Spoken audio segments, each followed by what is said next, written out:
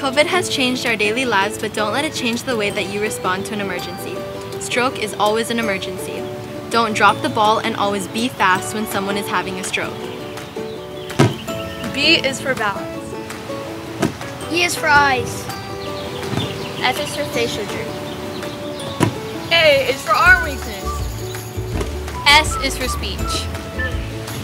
T is for time. Time to call 911. A stroke happens when a clot or rupture stops blood from getting to your brain.